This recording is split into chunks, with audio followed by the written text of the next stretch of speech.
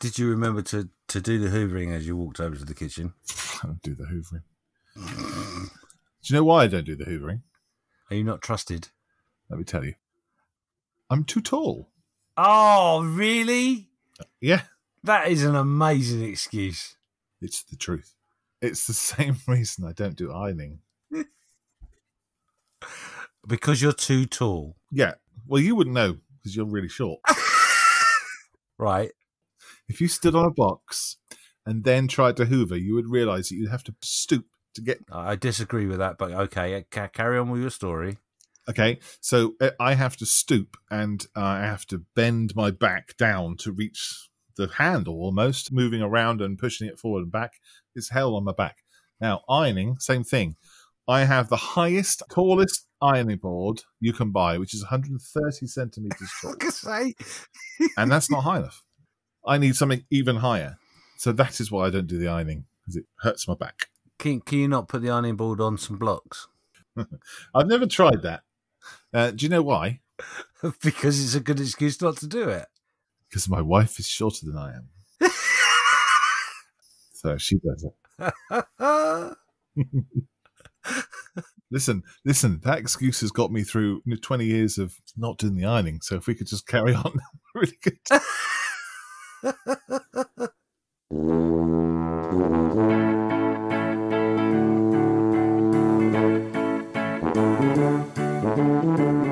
I am Malcolm Childs. And I am James Giffins. And we are Just Making Conversation. The show where we discuss the ins and outs of the model making hobby that we both love so much. From the greasy sprues to the gloss coats and everything in between, we are going to just make conversation.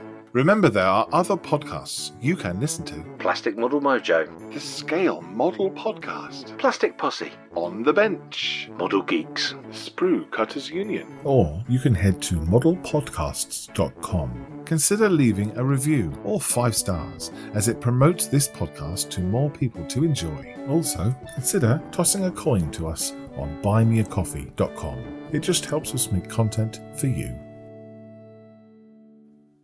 In this episode, we will just be making conversation about promoting the hobby of model making. As model makers, we are thrilled if anyone takes a genuine interest in our hard work. We are super thrilled if that person wants to make things with us. Is it our duty to promote our hobby for the sake of the hobby? How do we get into the hobby in the first place? Did someone encourage you and support your interest in model making? Or did you fall into it by accident? Likely, someone bought you a model kit as a gift and you were hooked.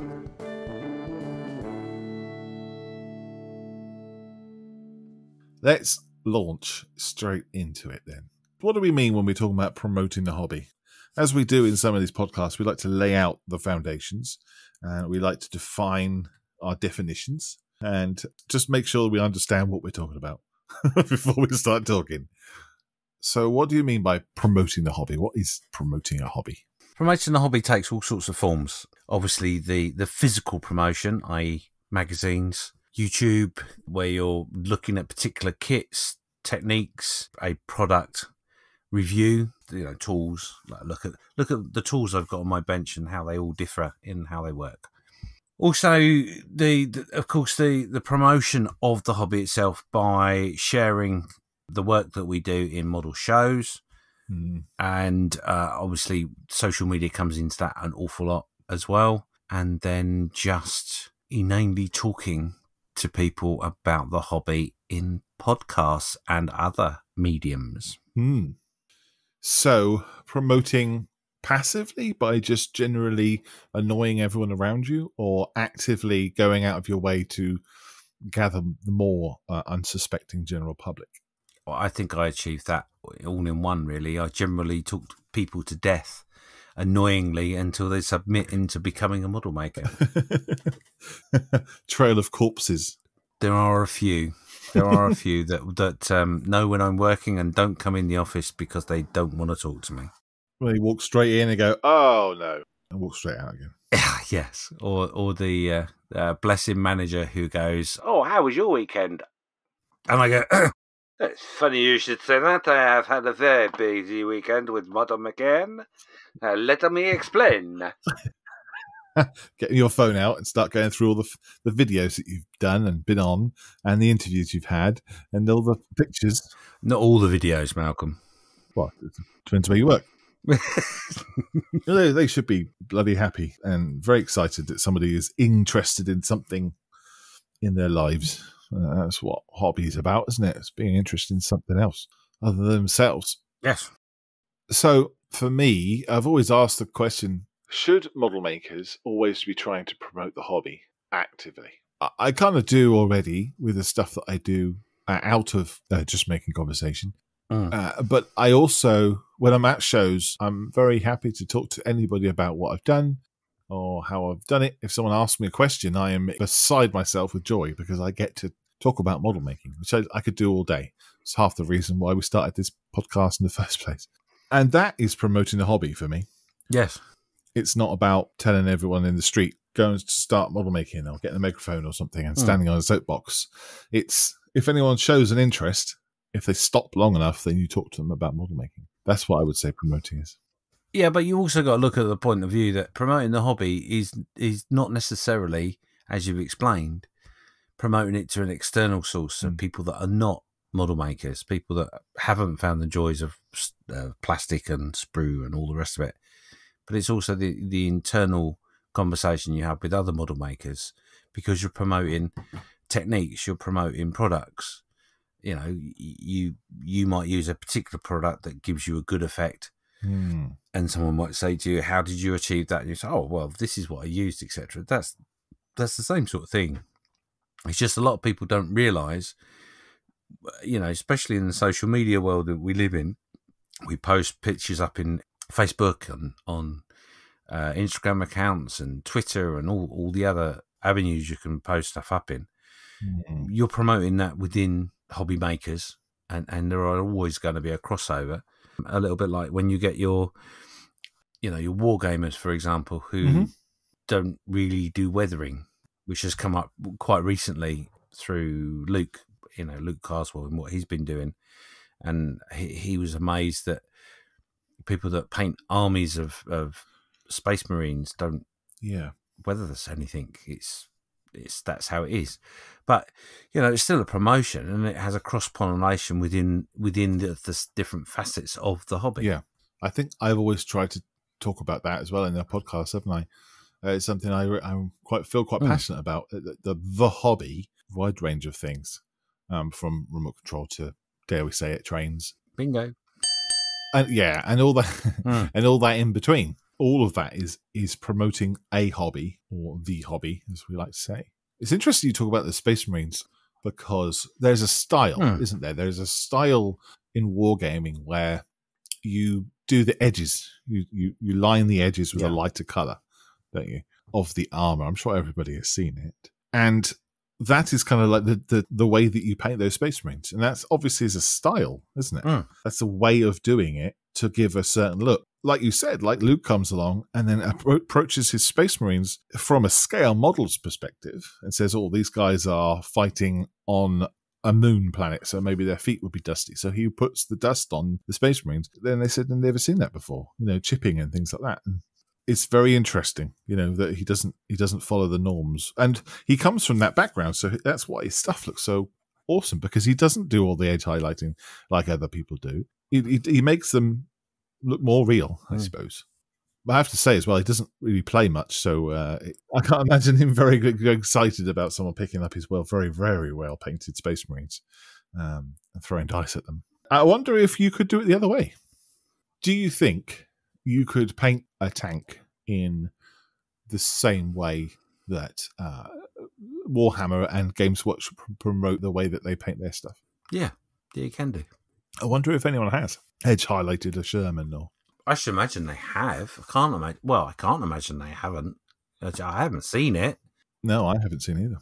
That would probably be actually quite a bit of a curveball you've thrown, but that would be quite interesting actually to find those differences from the different areas of the cross-pollination within the hobby. For example, do a Sherman, so it's weathered, do a Sherman, so it's Warhammery, to highlight those differences, because there is a lot of things that cross over, but not in entirety. It would be interesting, wouldn't it? It would be nice to be able to give the same model kit to a number of different people who do paint miniatures, from a railway layout person, what are they called? Layout enthusiast? Yeah. Trainees. Trainee. Right? Yeah. Trainers? No. No, it's not trainers. No, not trainees, is it? Model railway enthusiast. There you go. Model railway enthusiast. I'm going to cut all that out. Just have it like I know what I'm talking about. Model railway enthusiasts, all the way down to, all the way over, to remote control guys, and give them the same kit to make in the way that they would do it. Get them all together and see the differences. Now, because they're different people and they do different products, they would be different. But focusing on the style, it'll be really interesting to see how they approached them. I think there would be a lot of similarities between the Warhammer and the Model Railway Enthusiast. Yeah. Because it's not that long ago that the thought of weathering a carriage on the railway scheme is big news. I mean, it was 3-4 years ago, or maybe 5 years ago, that became a thing, and there was a real excitement through that group of people, because they were suddenly looking at weathering products and going, what am I meant to do with this? They're a little bit in front of Space Marines maybe, but yeah, you're right. It would be really interesting to see that. It's not something I've thought of before, actually, until literally while we're talking about it. Write that down. It's my second thing. There you go. We were talking about promoting cross-pollination between the hobbies, weren't we? That's what we were talking about. And I guess it's because people, it doesn't really happen that much, because generally people kind of stick with what they like. They don't kind of vary off or don't get out of their comfort zone. I actually disagree with that, Malcolm, because within our hobby, if you think about it, we've got our dioramists, we have figure painters, our tank enthusiasts, aircraft enthusiasts. And there are a lot of things that have cross-pollinated those four, even with our own hobby. So I think there's a lot of it goes on because of the amount of promotion of our hobby within ourselves.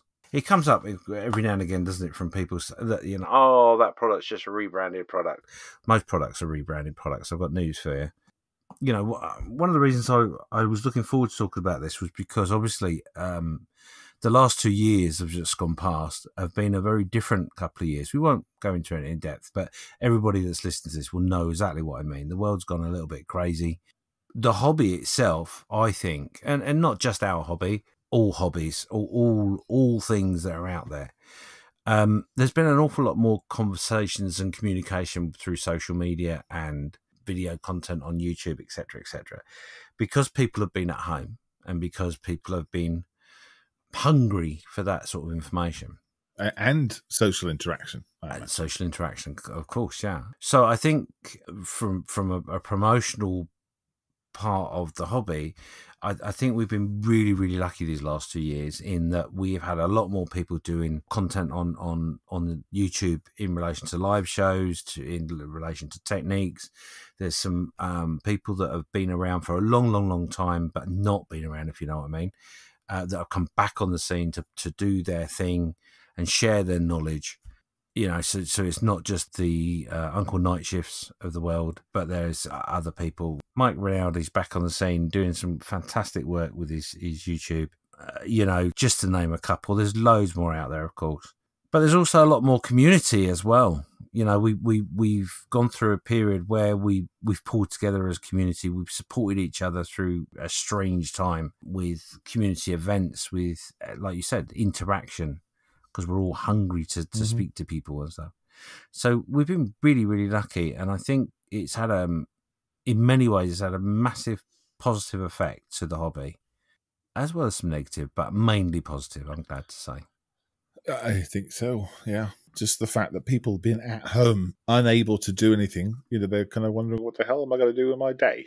And that's been great, certainly for your bricks and mortar hobby shops and your online purchases and all that kind of stuff. I'm just guessing from what I know.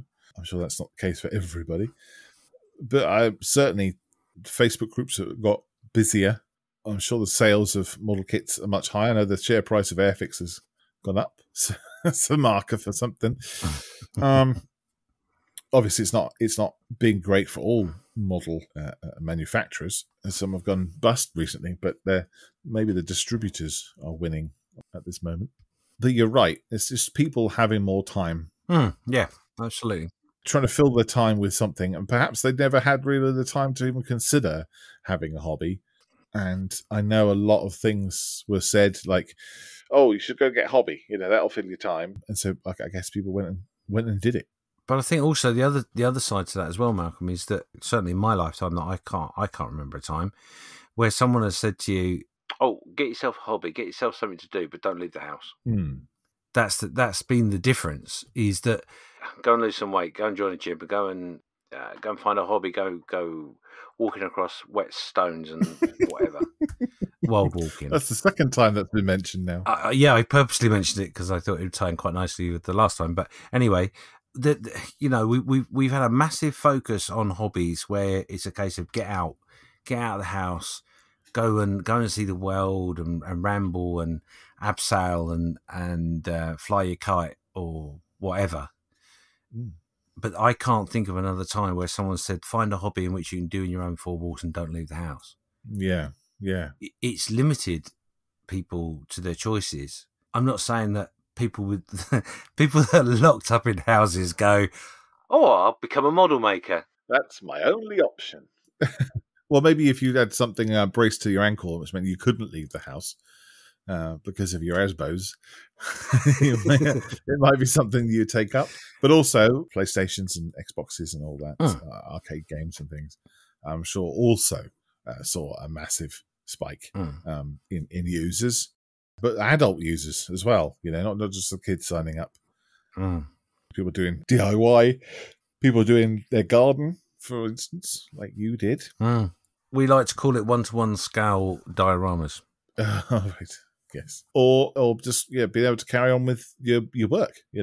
Some people were not stuck at home. In fact, they were 3 or 4 times as busy. One of the things I think about when I think about promoting a hobby is make and paint tables that Airfix do, Brampton Model Club does at the Shuttleworth Group, and Donate and Create stuff that Models for Heroes do. That is an active promotion of the hobby. It's like, come and look at what we do as hobbyists. Come and join us in this daft hobby that we do. Come and have fun. And that's the kind of promotion that I'm kind of thinking of. Actually getting somebody else to join in and see what we get up to. I don't think there's any other raw promotion of the hobby apart from showing off your finished models at a show. And I don't know, is that promoting? I suppose it is promoting the hobby, but it just seems so. If you're not actually making something, I think that's the hobby. You're making and building something. That's the bit. If you finish it and it looks great, that's a bonus for me. There's so many other little bits that I enjoy on the way. And the finished articles, probably not the thing. But there's so many different parts of the hobby that people enjoy. The model shows and showing your work, etc. That's about inspiring people. Or that's how I see it anyway. Okay. Maybe inspiring is a little bit too strong, highfalutin if you like, but it's a case of, for me personally, by showing your work, showing what you do, etc., you tend to gather model makers that are already in the hobby, but there are the occasions where you come across people that aren't in the hobby and are like, oh, I'd just love to be able to do that sort of thing. A lot of the shows are a mild form of promoting yourself, promoting techniques and what you do, but it's internal to mainly model makers. But it does make a difference to people that are on the edge, if you like, of the hobby. So they're looking in, not sure whether to delve in or not. And like all things, even as a model maker, we tend to build things that we like. We tend to build something that we see a potential with. Yeah. For whatever reason, whether it be an inspirational picture or something very different, or a favourite character from a film as a figure painter, or so those sort of things. I tend to find those sort of things inspire people into the hobby, because most people that are model makers, there are people on their periphery, so that their partners, their children, uncles and aunts, all that sort of thing. But they're all people that until they see what you do, they have potentially a very narrow-minded opinion or view when you say, oh yeah, I make models as a hobby. It isn't until they actually see it that I've had it a few times with relatives. Everybody knows I'm a model maker in my family. They tend to avoid me at parties and all that sort of thing. When they've come around the house and they've come into the hobby room and seen what I've done, or they've seen pictures sometimes on Facebook as well, I've had a few comments from relatives that's like, do you know, I didn't realise that's what you meant you did. Yeah, well, you just see it with your own eyes. Or maybe they hadn't thought about it. Well, that must make you feel really good, because obviously they were in awe, or they were inspired by what you had done. Hadn't considered the level of detail or the time spent, perhaps. Yeah, and that's what I mean. It sounds like I'm being a bit with my nose in the air by saying inspiring, but that is what I like about the hobby. I really do enjoy being in a situation where I have spoken to people that are on the periphery or not even considered the hobby. Mm-hmm. I can think of several occasions where I've spoken to people about stuff, shown what I've done and not done, and it's created an interest. They've gone into the hobby in some form. Do you know what I mean? They're doing things like bookends and that sort of thing. Mm-hmm. And there are a lot of options.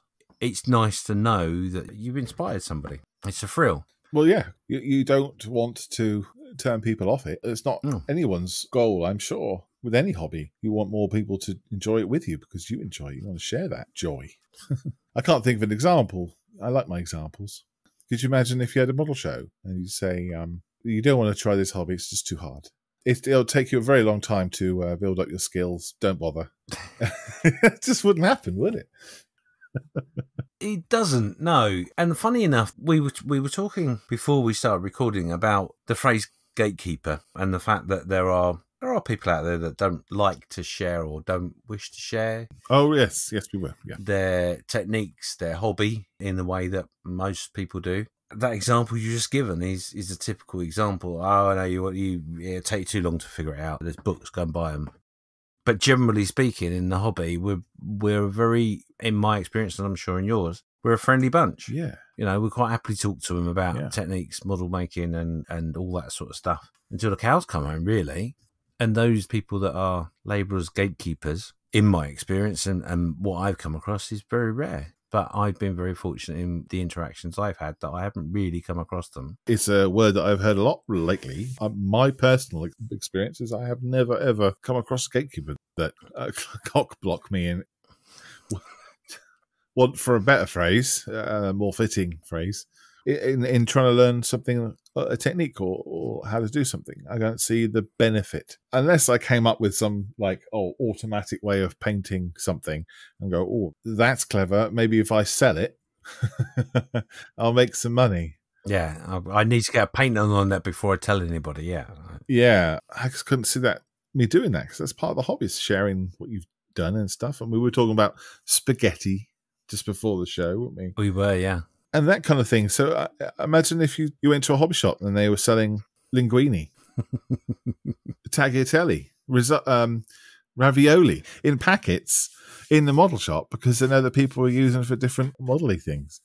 That's not techniques, is it? That's products. Yeah, that's someone that didn't get the chance to patent it, but they happen to have got a supply of pasta. Maybe the mother's Italian. Maybe. Are we going to go into the spaghetti, or are we just going to leave it and let people wonder what the hell we're talking about? Quite happily talk about it briefly. It came up in another podcast. It did. Whose was it? On the Bench Crew. And one of their patrons had written in and explained that they had used wet spaghetti for piping and stuff on aircraft. I think it was aircraft. I do hope it's aircraft. Otherwise, it looks like I didn't listen to the podcast properly. And I got to be honest, it was a bit of a jaw-dropping moment for me because spaghetti. Did I hear that right? I did rewind. He did say spaghetti. Still mystified to a degree, because what you guys that are now listening to this podcast won't know is that Malcolm and I were discussing about how we would stick spaghetti to our model. And I said to Malcolm, in complete naivety, I'm not sure what glue you would use. And Malcolm replied, starch. Yeah, the actual starch. You know where you unload your... Unload. What's the wrong word? When you pour your spaghetti out of your pan, if you have one rogue spaghetti left in the pan, it dries and it's stuck to the bloody pan. That would be the physical sticking that I'm thinking of. Well, I'd have to try it, but I have to get some spaghetti, get my tank and chuck some spaghetti at it and see what sticks. But what I misheard then of that podcast was I thought they were doing camo edging with the spaghetti, like you would with blue tack eels. Yeah, I thought, well, that's a clever idea, because I was thinking of that kind of really thick tagliatelle on your tiger tank. But you're saying it was pipe. Well, I'll have to re-listen to it. So I think it's a good idea. It is a good idea. They did say in that podcast was that they asked their listeners to write in with peculiar items that were used within model making that may be food orientated. Oh, did they? Okay. I'm really looking forward to hear. So if any of our listeners have used wet spaghetti, and I just clarify, it was wet spaghetti that was spoken about, not just spaghetti. It had to be wet. If anyone's used that or any other food products in their modelling process, then that's a little unusual, then let us know. Yeah, let the on the bench guys know, and they can handle that one. Yes, yeah. I think they will be doing a food orientated podcast at some point, because there were other items they spoke about. Yeah, well, I'm thinking about it. There's a lot. There's tea leaves and oregano and all that kind of stuff people use for ground cover. Yeah. Because it's a fantastic subject. But would spaghetti be good filler as well? If you had a seam, we've gone way off topic. If you had a seam line and you squeeze some wet spaghetti into that seam line, and remember, it's in a long, straight thing, so it's a nice, perfectly straight bit of filler, right? And let it dry. That's going to be some rock hard filler there, isn't it? It'll be sandable. Yes. You're looking at me funny. Cheap. Edible. Yes. Other things that would be good. Probably not fit for purpose at all. Probably would rot and shrink. So it's probably a terrible idea. The theory's strong. Well, it's a little bit like using flour for snow, isn't it? On a diorama. Yes. I wouldn't recommend it at all. I understand why people might have used it, but it discolours, creates all sorts of problems. Maybe we'll cover that in our next season at some point. We won't steal it from on the bench, guys. We'll have to listen to theirs and then do a different one.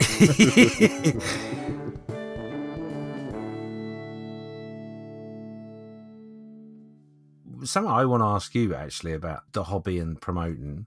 Do you think that the physical magazine, do you think that is sustaining its sales? Do you think it is popular, or do you think it's dwindling? Oh wow. I don't know. I have absolutely no idea about publishing. I have no idea about writing articles. I have absolutely no idea about any of that. This is not my thing. But for magazines, it's the way I see it is that the general public are kind of perusing the W.H. Smiths. You can get a magazine on pretty much any hobby at all, and I'm talking any hobby. Mm-hmm. And so there has to be a model making magazine up there or two on the shelf. So if someone's walking by and thinks, oh, that's a nice looking aircraft, or that's a nice looking tank, I'll get that. And that'll promote the hobby that way, won't it? If that's what you mean. Mm. But I don't know whether sales have gone up or down or what. I wouldn't even begin to guess. I don't know over the last 10 years whether magazine sales have dropped. I can imagine they have because of the internet. And I can't remember the last time I'd written a letter to a magazine. I used to do that a lot with newspapers, but haven't done that in a long time. Didn't need to. It was probably social media, I guess. It's killed that, I'm thinking. However, they are still awesome as a resource. Mm. Any magazines that I have, I'm quite happy to give to somebody else and say, go and read that. That'll give you a bit of inspiration. You flick through it and go, oh, that's beautiful. I love that. How do I do that? The magazine will tell you. But also it's full of articles about all sorts of other things. There's like show reviews and obviously adverts for products and stuff. It's all good for promoting a hobby, I suppose. Yeah, what do you think then? Again, I don't know whether the sales are up or down. I know on shelves that would stock those sort of magazines, there seems to be an increase in the amount that there are and the variety, if you like. So to my mind, it used to be a choice of 2 or 3, and they would cover pretty much aircraft most of the time, and one would possibly cover anything other than aircraft. But, you've got diorama magazines, you've got armour magazines. Most genres are covered. The only thing I've not seen, actually, thinking about it, is a figures magazine, but I'm sure there's one out there. Oh, there is, yes. I can't remember the name of it now, but it's beautiful. You know, obviously they've got loads of beautiful pictures. It's quite a thin magazine on terms of pages, and it's probably not very cheap because they're quite glossy. But yeah, sure, it's got the word fantasy in it. Someone will probably put it on Facebook. Let us know. There seems to have been a growth in the content, so different things that are provided. And I also have a theory in that, now I probably get shot down in flames for this because I'm sure our listeners will prove me wrong, but because we are model makers, we are the sort of person that's quite tactile. We like to touch things, we like to have it in our hands, sort of thing. And a magazine is definitely something in which you can flick through, etc., whereas the internet version isn't. So I think as a product within a hobby, I think people are potentially more likely to buy a physical magazine that they can hold in their hand rather than a digital copy. Do you think there's a resurgence of the or a backlash, a return to the paper pages? I'm not sure it really went away. Yes, it has dropped off, definitely, because that obviously you've got more multiple ways in which you can get that information. I mean, if you think about, I mean, I don't know. It'd be interesting to try and find out, actually. But if you think about, like, for example, caravan in magazines, yeah, they're the sort of thing I can imagine that someone would subscribe to because they're interested in caravans and portable loos and all that sort of stuff. But it's not something they need to physically hold, so it's something that a digital way of looking at a magazine would be fine. Imagine the articles about portaloos or portable loos. Well, you know, you're sitting in a portable loo. The last thing you want is a magazine that's going to slip down the portable loo. No, that's true. Yeah. Mind you, would you have that same approach with an iPad or a reading device? I don't know. I'm just my Kindle. It's dropped down the portable loo in my caravan. Yes. I've just chemically destroyed my Kindle. Magazines as a whole, there's not as many of them on the shelves, i.e. there might be lots of choice, but there won't be a great big stack of them. I mean, I remember as a kid going to a shop and the magazines would have a fair number there on the shelf for you to take. Whereas if you go into, as you said, W.H. Smith, for example, and you go to the section where the model magazines are, there is a couple on there of each. But it's not just that magazine, it's all of the magazines. There's probably no more than 3 or 4. Yeah. It's interesting, because as you're talking, I've Googled weird hobby magazines. Some of them are weird. Miniature Donkey. Yeah. Pro Portable Restroom Operator, which is a magazine for people who work in that industry. It's not about the loos itself, it's about the industry surrounding it. It's a magazine about cranes. It's called Cranes. Crane enthusiasts. Just being enthusiastic about cranes, I don't know if that's a hobby. Another magazine here called Sheep. Yeah, very, very popular in Wales, that magazine. That was a low-hanging fruit joke, wasn't it? Oh, dear.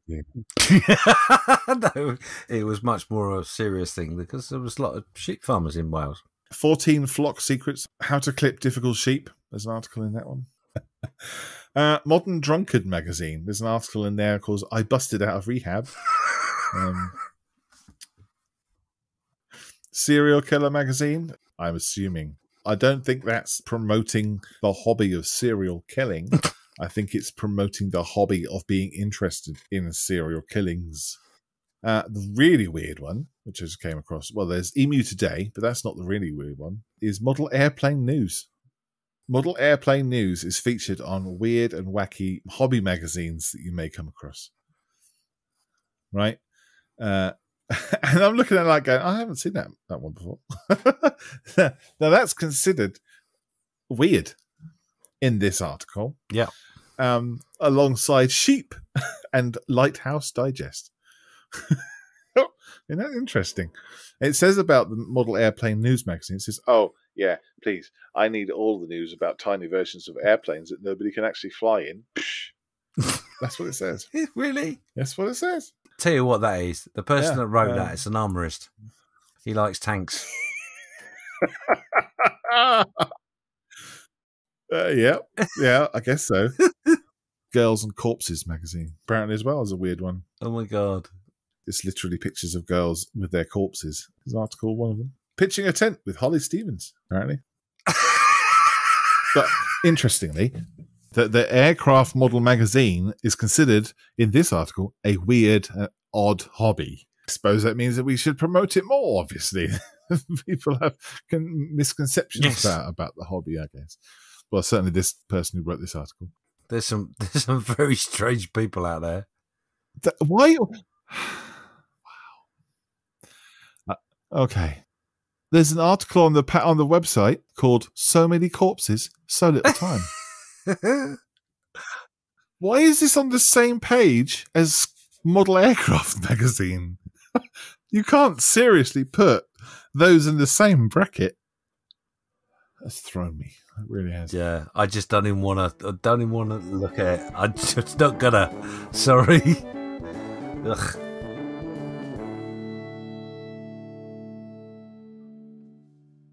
Oh, wow. Anyway, I'm going to have to remove that from my, search history. Crikey. So we were talking about magazines. So model shows we talked about. Model clubs. Obviously, they're promoting the hobby and encouraging people to join. Yes. And talk about model making and help people get into the hobby. And I guess model clubs would be the old school way of getting people into the hobby. Because if people are interested in a hobby, they would look up to see what clubs there are in their area, right? That's what I did when I was getting back into the hobby many years ago. I just typed in to Google, or I looked I can't remember how I found it, but there is my local model club. I just went along to their meetings and I learnt so much more than I would have done just sat at home. But what I find interesting is the amount of people that are into the hobby that are not part of a club. And the number is enormous. Like you look at Scale Model World at Telford, the people paying to come in who are not IPMS members, there is a hell of a lot of people paying at the door because they're not joined the IPMS. They're not joined a club. Break that down a little bit further. How many members of IPMS go to a club? I don't know. All of them? No, not all of them. That I would say there's quite a reasonable percentage of members that don't go to a club. Right. I don't go to a club. No. So what do you do it for? I do it to support them, and so I can go to the show. That's the only reason. I obviously communicate with people in different clubs that are part of that organisation, but I do it all online. Yeah. I don't go to a model club night purely because I have got such a lovely environment to make models in right now. The thought of packing it up in some form and taking it to some model club and sitting making models with somebody, although great that it is when that happens, but I would be scared that my model might get broken, or would I have the right equipment? Well, you should be surprised about model clubs that aren't actually doing any modelling at the model club. Yeah. My local one doesn't. It's bring what you've built, or bring what you've bought, or bring what you're building. It's not like come along and sit down and build it, but it just means there's conversations, about stuff, which is great. And then there are clubs, obviously, that are building stuff as well. Now, if you're doing that in a public environment, then fantastic. Now, people are going to be walking past and go, "Oh, what's this then?" But a lot of them are closed doors. So you have to know where you're going. The club that is the most popular one is the one that doesn't have a name above the door. The Secret Model Club. Oh, that'd be cool, wouldn't it? So maybe that's a common misconception then. Yeah, maybe. I only really kind of made that observation because when I'm at Scale Model World, I'm watching everybody coming in. And I was amazed the first time I was there as how many people were there who weren't part of a club. I thought it was all IPMS, but it's not. People who are interested in model making, scale model enthusiasts, people who like that were coming into the hall that weren't part of the IPMS. It's interesting. I found it interesting. Maybe it is, like you say, a lot more to do with the social aspect of, this is what I've made and this is how I did it and we'll talk about it, that sort of thing. And again, the other thing you said was the fact that you have to go searching for it. You don't really see a regular advert from a local hobby club. You might do if you were looking at a model magazine, see an advert for a model club, but you wouldn't see it anywhere else. I don't think it'd be in a modelling context, wouldn't it? You would be down the garden centre and go, "Oh, look, they've got a club for model making. Perfect. That's why I came to the garden centre." But isn't it strange? Because if you think about Facebook, you don't generally advertise, do you? It's a case of you go on Facebook and you go, "Well, what group do I want to look at today? I'm going to look up this because I'm becoming interested in this. I have an interest in cranes. I would like to find out more. And then you join that group. Yeah.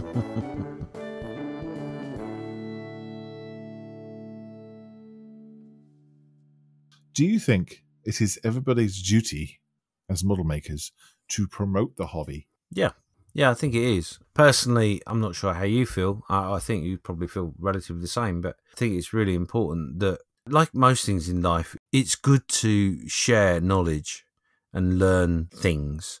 Part of the joy of this hobby is you have the opportunity to help people along the way and share your knowledge and become knowledgeable by that. One of the joys I find out of this hobby for myself is that I am somebody that prefers to interact rather than pick a book up and learn it. I'm not keen on books. You don't have any books? No, I do have books. I learn quicker if I'm doing something. If I read a book about a technique and stuff, it takes forever for it to really sink in properly and understand it. Do you think that's why YouTube videos then have become very, very popular? Yes. Yeah, I think so. Because the problem with magazines and books, I'll give you a great example actually of this. It's doing faces. You know, you can pick up a paint set with all the colours you require from scale 75, for example, for faces. And in that has a little leaflet which explains to you step by step exactly what to do to get the most awesome face ever. Does it? Yeah. Oh, okay. Write that down. I have already. No, you haven't. Okay, you have. Don't lose that piece of paper. No, I'll lose it immediately if we finish. Yeah, don't get me wrong. The description's absolutely brilliant. Yeah, there are other companies that have done similar sort of things. However, the technique to building up the colours and understanding the translucency of the paint that you require, all these are big words, to achieve that goal isn't something you can put in a magazine. Because if you say, well, if you do it this thin, then do it again this thin, do it again this thin, do it this thin, you'd end up with an A3 piece of paper for a 3-step guide. Whereas a YouTube video goes through the same steps, explains exactly the same process, but you can physically see what the action is. So the translucency of the paint and the difference between building it up in very, very, very thin layers and not, basically. It's easier to copy it. Yeah. Is what I'm thinking. And it's also because it's on YouTube, you have the opportunity to ask questions to the maker of that video almost immediately. Mm-hmm. And so it can be a two-way thing. Obviously, if they're doing a live one, then you can have that interaction. You can't do that with magazines. Well, you can email them and get a response back potentially within a month, or you might even see it in a magazine at some point if you're very lucky. 2 months down the line, or however often. Yeah. Whereas a YouTube, if it's live, it's instant, it's there and then. If it's something you catching up with or isn't live, then obviously it will be at the discretion or time of the person that's doing the video. Well, is the quality different? Maybe the quality's different in a magazine. Maybe it's more considered rather than kind of ad hoc as it may be in a YouTube video. Not in all cases, I guess. I think you hit the nail on the head with the phrase you use. It's easier to copy on a YouTube video because you can literally watch the video and go, oh, okay, that's how I do it. And then you can rewind it and you can pause it and then get all the paint on your wet palette that you're going to need. Move forward to the next stage. Okay, so the next stage, pause. I need to do this. So you can literally do it almost in effect at the same time. Whereas a book, you've got to read it, understand it, digest it. And yes, you can do it step by step. Of course you can. Same with the instructions on the paint that I mentioned. But there may be an element of, well, I'm not quite sure if I'm doing that right. And once you've gone 3-4 steps down that road, you're not quite sure where you made the mistake. Yes. Yeah. It's more of a learning experience rather than just reading a book, which I guess it is.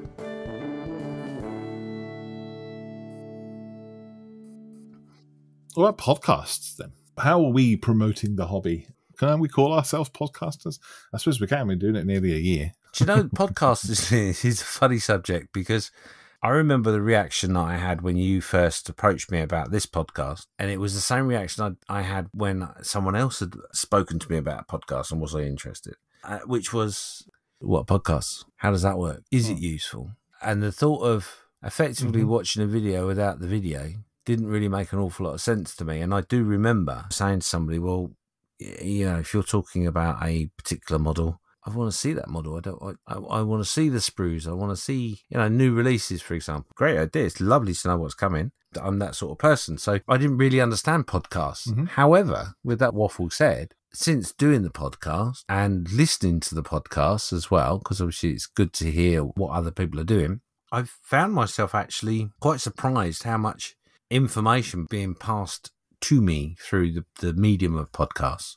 So yes, we do promote the hobby, obviously. We take the fun side of things, or try and look at it from a funny point of view. But there are podcasts out there that are very serious. And it's informative. It's also good to hear from some of the interviews with industry leaders down to the average modeler. Yes, it's a good form of promotion, and I think still grow more. I think there's still room for it more, really. I don't think there'd ever be no room for more. It'd be like, it's the infinite magazine shelf. Yeah. More choice is better for everyone, I would say. You're right, though. When we started the podcast, I listened to a couple, nothing to do with scale modelling at all. It was about hobbies in general. But since starting this podcast, I listened to most of the scale modelling ones. I still haven't got around to listen to small subjects yet. I will. It's just great to have on while you're doing something. I put mine on at work and I listen. And if I can remember, I'll put it on in the car. But I guess it's just another medium to talk about the modelling. And it's a sort of more cerebral. I guess it's not very cerebral in terms of intelligence, but it's not a visual medium. No. We're just chatting about the stuff that you can chat about. Yes. It's just making conversation. It's just making sense. Possibly. I'm not sure I'd go that far sometimes, but yes.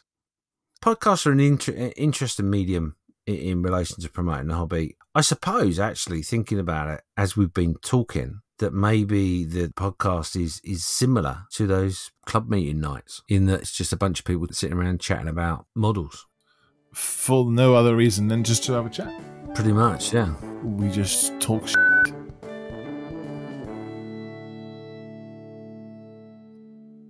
James, we need a Moosaroo update for the Moosaroo enthusiasts. Yes. So, you gotta wait for the jingle. Moosaroo Cup, the Moosaroo Cup. Let's talk about the Moosaroo Cup. Boom! Woohoo! Obviously, we've got the review out. How do you think that went? Well, funny you should ask me that. As we're recording this, well in advance, I'm assuming it went really, really well. Brilliant. Well, I'm really looking forward to doing it. So whether it went well or not, I'm looking forward to doing it. It's going to go well. I have complete confidence in my co-host to make me look good. We're going to take comments and chat from people, anyone who's watching or not. If there's nobody watching, I will just make stuff up and chat to you anyway. We're going to start the kit from very, very beginning, live, and potentially I won't touch it unless I'm live. So you'll be able to see the steps in which I take to achieve the end result. Got ya. Okay, cool. Unless something goes terribly wrong, of which I have to fix, that I might have to do off air. Yeah. But we'll tackle that as we go along. If you want to do something and you can't go live for whatever reason, then you could just do a recap when you get live. Yeah, there may be some paint effects in which I can't necessarily do live because of the noise that it will generate. Yeah. Come and join us. It'll be fun, one way or another. What date was that on? So this is on the day after this goes out, isn't it? Yes.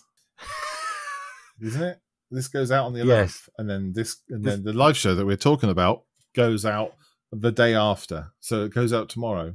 That's right, yes. So it's not a case where it's got... We fucked that right up, didn't we? Well, listen, this is the truth. We either have or will do a live show. We will be doing a live show on the day after this has been released. So realistically, if you're listening to this, it was yesterday we went live. But this podcast actually went live, which was the day before we went live. As long as I've not confused anyone, I think I've got that clear. I think I might have time dyslexia. Is that a thing? Just the concept of doing something in advance just completely baffles me. It's like time travel. That's why you're not allowed to drive the McLaren, you see. McLaren? No, DeLorean rather, not the McLaren. McLaren makes prams. Well, you're not allowed in the pram because it's too low anyway. That prams are too short. We had to get the highest pram. so that when we were pushing it wasn't hurting. Did you know I couldn't push the pram without kicking the back of it all the time? And that's not because the kids were in it. As I'm walking, my gait was too long for the pram. And when I asked for a pram that had a longer gait, they didn't know what I was talking about. Because obviously I hadn't ever come across somebody taller than 6'2". I don't know why that only short people could operate prams. What is that about? 8 hours later. It's a real struggle. It's a struggle. Anyway. Yes. We were talking about promoting the hobby, and I asked you, do you think everybody should have a duty to promote the hobby in some way? Should they be trying to push? And we talk about gatekeepers a little bit, or goalkeepers. I can't remember which one it is. And I was interested in knowing whether people had started the hobby because they were promoted to by someone else who promoting the hobby, or if they started just by falling into by accident. And I can imagine that most people were just given a model kit for it as a gift from Father Christmas and started building and just fell into it that way, rather than actively being promoted to. And I'd be interested to know what you thought. I think a lot of modelers have come into the hobby because their father did it, a relative did it. The relative didn't want them mucking around with their stash, so they bought them a model. Or quite often, you tend to find that it's a sibling thing. Like, for example, myself, the reason I got introduced to the hobby was my brother started doing model making. Oh, right. I wanted to do something like that. Does he still do? No, he doesn't, actually. He's a good model maker. It's been a long time ago since he did any, and I'm talking about when I was quite young. We had a park ray fire, which, for those that don't know what that is, it's basically a coal fire with a metal surround and glass window. So it's not an open fire, but it is an open fire with a door. So it got very, very hot, but was really good for drying things, but not plastic. So he put his heart and soul into a plastic model, and he was so chuffed and proud of it that he wanted it to dry quickly, and he put it on top of this metal top to the fire, and unfortunately you can imagine it just melted, and all his hard work. And it just so happens I'm showing the same kit to Malcolm right now. This is a Tamiya German 8-ton semi-track 20mm flak gun. It comes with 4 figures or 5 figures. I think it's 5 figures, and it's obviously depicted in a winter scene. The reason I just pulled this off the shelf is because my aim is to actually build this for my brother and give it to him as a present. Basically, the original model that he made, I still have. It's in my box of tricks. And the reason being is because it fascinated me how the model melted.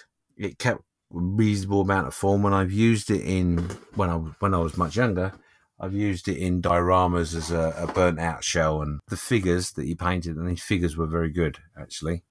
Wow, okay. So I've actually got those as well. So I will build it for him at some point. I desperately want him to get back into model making, just so we've got something in common, really, more than anything else, I suppose. Well, that'd be nice. A nice way to promote the hobby to him, wouldn't it? Back to him. I have tried several times. Don't get me wrong, he still has a keen interest in work, and that reflects back to, we were talking about model shows and stuff. He's the sort of person that wouldn't be a member of a club, but would be happy to go to a model show and have a look at the finished products, and would be inspired and excited by them. But unfortunately not enough to get over the disappointment he suffered as a youngster. Well, it's probably hurt a lot. I can imagine that it was devastating for him. Yeah. I thought you were going to say he was hiding his stash and he hid it in the fire. No, well, to be honest, I've tried to get him back in the hobby several times, and each time he said it is that he said to me, "You're so much better than I am anyway." So I was, or could have been, so I don't want to. Yeah, and it's sad because he's a incredibly intelligent person and very crafty with other things. So that's how I was introduced to it. I suspect you're right. I think a lot of people will come into the hobby in that route, i.e. a older sibling or parent or uncle or something, trying to install a little bit of quality time with a youngster. Yeah. Mm-hmm. It's been interesting chat, that one. Enjoyed it. Yeah, it's been good fun. Yeah, I like that one. I can hear the music in the background. Oh yeah. So it means we need to stop now. Mm-hmm. So it works, isn't it? Allegedly, yeah. If not, you just fade me out anyway. I would never edit you out unless it was like on purpose.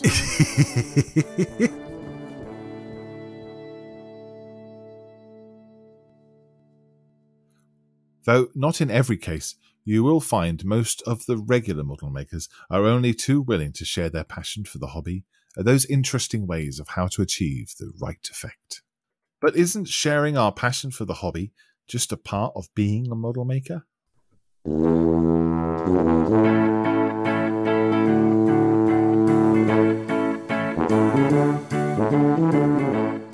You've been listening to Just Making Conversation with James Skiffins and Malcolm Childs. Follow us on Facebook, where we post photos, updates, and other nonsense. Let us know what you are just making and what your thoughts are on the conversation on this episode. A big thank you to our supporters: Mike, Robert, Andrew, John, Mike, Jeff, Richard, Lynn, Gordon, and 4 others who took the time to buy me a coffee. If you would like to grind some beans for us, come join us on buymeacoffee.com. If you do show your support, why not leave us a message with your name so we can give you a shout out. Next time, we will be just making conversation about our first year of making podcasts. It's our birthday. Woohoo! Goodbye. Goodbye and take care.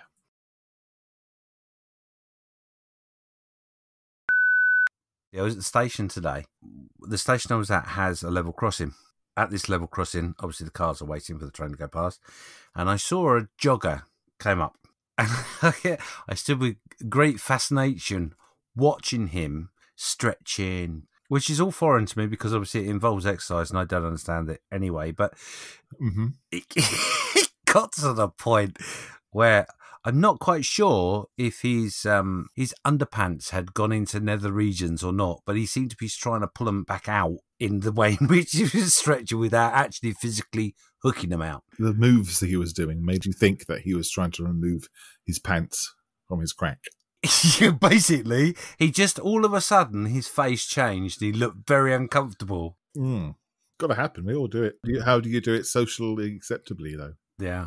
And doing the half yoga position was quite entertaining in itself. What's a half yoga position? Where you stand on one foot and put the other one flat in. What?